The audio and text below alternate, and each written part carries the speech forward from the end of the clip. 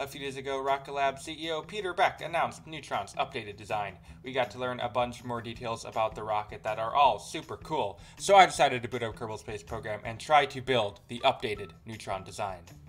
Alright, quick recap for those who did not watch the update video. So, Neutron is a medium-lift launch vehicle currently being developed by Rocket Lab. It was originally unveiled in March of this year, but it is changed a lot since then. It is a 7-meter wide rocket at the bottom, the fairing is 5 meter wide, and the rocket is 40 meters tall. It has 7 methane-powered Archimedes engines on the bottom stage and 1 engine on the upper stage. It is built out of carbon fiber and can carry 15 tons to low Earth orbit, or 8 tons if the first stage is reused.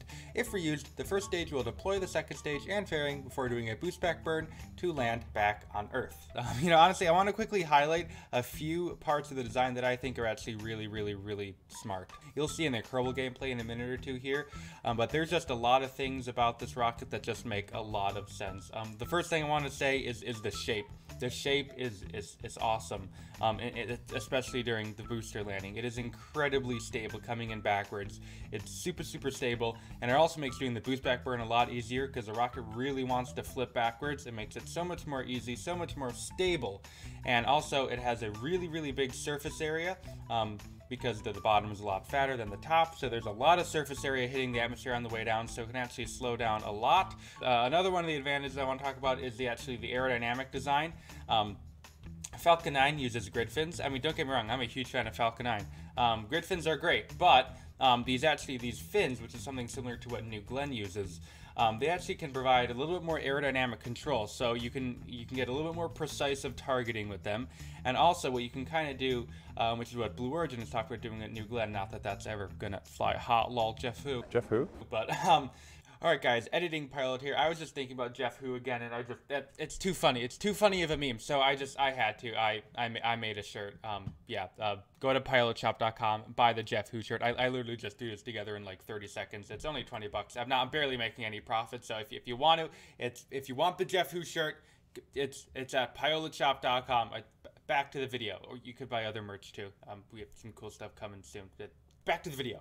And actually you can tip the rocket upward, and you can use those little landing legs, you can use them almost like wings, and you can basically angle them into the airstream, and you can also kind of like generate a little bit of lift and fly the rocket horizontally, so you're not just coming in straight down like a rock. So yeah, lots of stuff I really like about this design. Yeah, so this is actually quite a big departure from what was originally unveiled back in March of this year. Originally, Neutron was supposed to look a lot like, kind of like a fat Falcon 9 is sort of what it kind of resembled. It looked like it was going to be made out of stainless steel, which was, that's definitely not what they're going to do, especially with what Peter Beck said in the video. I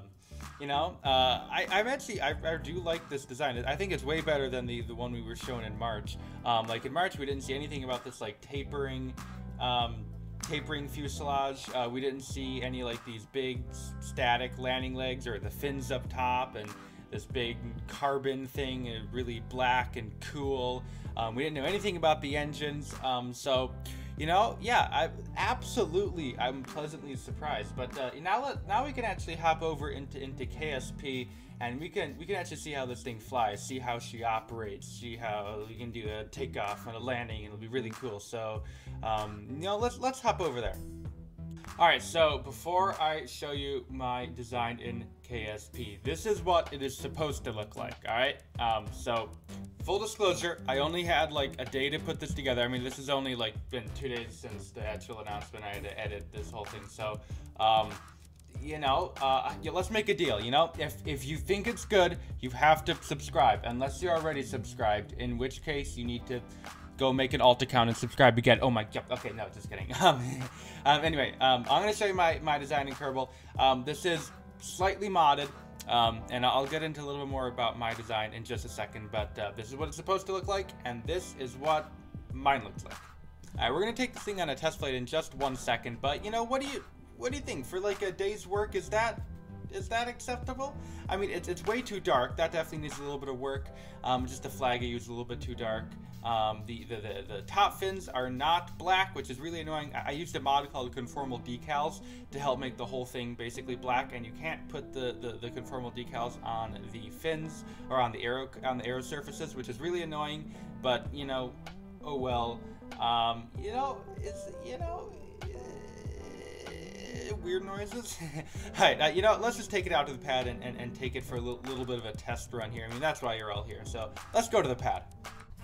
Alright, so welcome to the pad. We are going to be getting ready to light up all 7 of our engines and go ahead and get this Neutron into orbit. So it's a pretty basic ascent all the way up to Miko. We're going to be saving, obviously, a lot of fuel for our boost back burn and landing in the first stage. Probably the hardest thing about building this thing was actually to get, because one of the gimmicks in Neutron is that the fairing is not detached. It basically just opens up kind of like a door, and then the payload or the second stage flies out. It's a really cool design. And you can see we're going to go ahead and do that right about there. It goes. So cool. So how did I do this? I used a mod. So if any of you know about Blue Dog Design Bureau, it's a mod that adds a bunch of historical rockets into Kerbal Space Program. I actually found this one nose cone for the, I think it's the Saturn 1B, I believe, that actually was pretty perfect, honestly. It did exactly what I wanted it to do, and it was a little bit small, so our second stage ended up having to be just a tiny bit squished, but you know, oh well, what can you do? Sorry if you wanted this to be completely stock. I have absolutely no clue how to do that fairing completely stock. I don't know, maybe one of you people, geniuses, can figure it out. Beyond my skill level. But, you know, now we can actually get to the interesting bit of the launch, which is actually the boost back burn and the landing. So, this rocket is going to come back looking exactly like it did going out, which is actually really cool. It's going to look fully reusable, but they will have kind of thrown away that second stage. But still, we are going to light up all 7 of our engines to do our boost back burn. This is actually what they showed in the video. I doubt they'll do this in real life just because of that'd be a lot of forces on the vehicle, but either way, we have now targeted the land. We're going to go ahead and flip the booster retrograde. I guess it's the whole rocket, not really just the booster. Oh, fancy that. That sounded weird. Anyway, this another thing I think would be cool is we actually we rotate the fins to add just a little bit extra drag. And as you can see, as we get below 10 kilometers and the atmosphere starts to get really thick, that really big fat bottom of the Neutron really starts to do its job, and we start to slow down a lot. Like you can see, our velocity is falling a lot, and the G's are really increasing as the atmosphere slows us down just a ton. We actually are going to light all 7 engines initially as the gimbals kind of go in a circle as SAS kind of freaks out. Then we are actually going to drop down to just 1 engine for the final portion of our landing burn, coming in very tight on the fuel, very tight, a little bit fast. Oh, boing, boing, boing, boing, boing, boing, boinkity boink, boink, boink.